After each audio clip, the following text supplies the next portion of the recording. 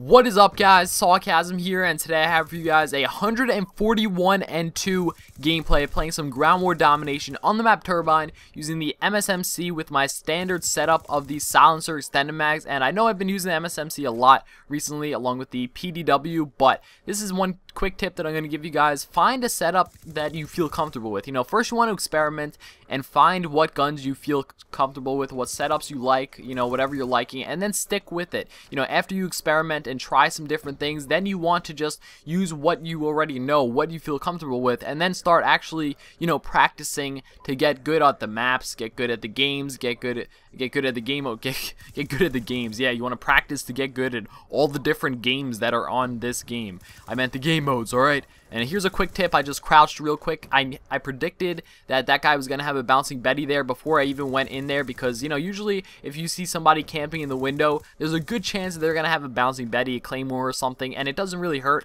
especially if they're facing the other direction. They're facing outside the window and they won't be able to see you as you're walking in. Then it definitely doesn't hurt to just crouch as you're walking in. So right here, I pretty much outplay this guy.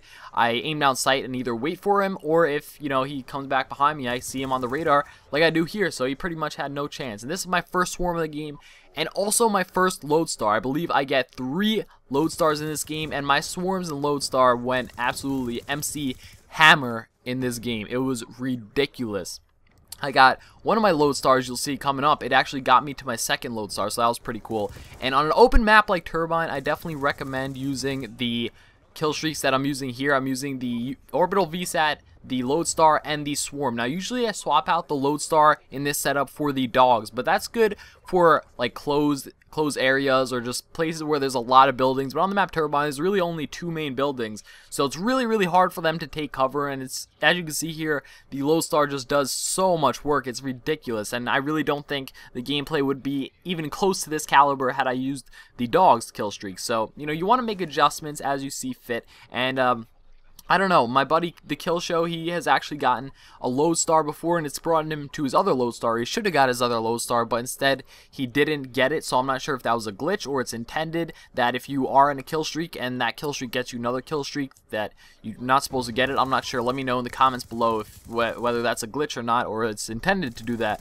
So, but I did actually, I was 1 kill off my next lodestar, so then I just came back and this guy was like AFK by me and I killed him.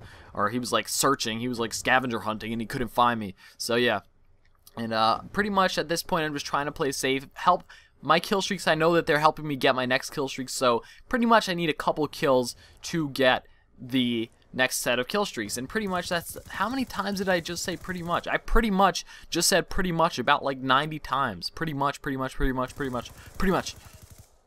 Okay, I just had to get them all out of my system. Okay, so now it's good. I'm not going to say that P and the M word for the rest of the video. Pretty much.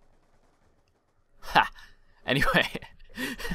So the first round was, in this game, there are some games where I just go absolutely beast in one round and then the next round I don't do anything. But in this game, it was kind of more of a balance thing. I got like around 70-ish kills on both rounds. So it was obviously pretty balanced, and I didn't really do better in either of the rounds in my opinion.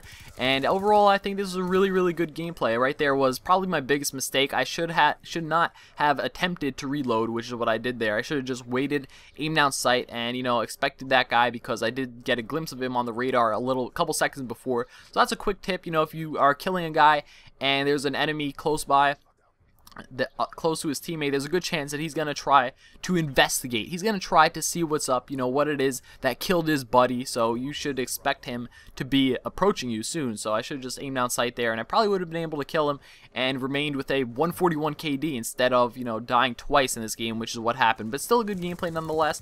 I do end up with a bunch of, flag caps, defends, and all that, and I did play the objective relatively well. So overall, I am happy with the way this game turned out. So thanks for watching, guys. Hope you enjoyed. If you did enjoy, feel free to leave a like rating. I would truly appreciate it. Let's try to get 800 likes. That would be amazing. But as always, if you hated it, be sure to dislike it, leave me comments, and subscribe. Thanks for watching.